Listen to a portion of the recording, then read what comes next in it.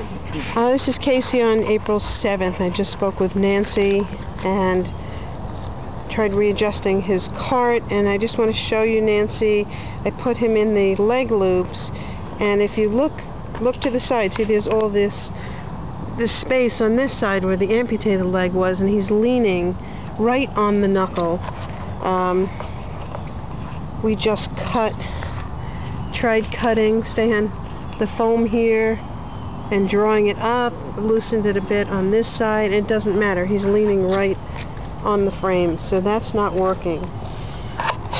He seems to like the leg loops better, except he's leaning against it, so that's not going to work. We also lengthened the cart, the extenders, and that didn't work because it left a lot of room in front with this harness. There was a big room like that, so I had to tighten it back up. I'm not sure what to do at this point. He seems to like the leg rings better, but I can't have him laying on the knuckle. That's not going to be good. This still feels very tight to me,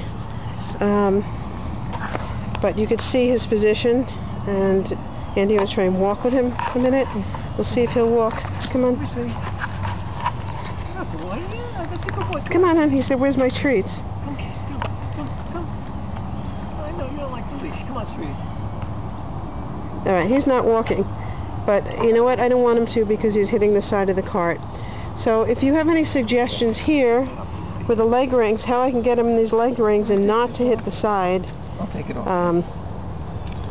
I'd appreciate it. And as I said, he can't go any longer on the side rails, or it's too much space in front.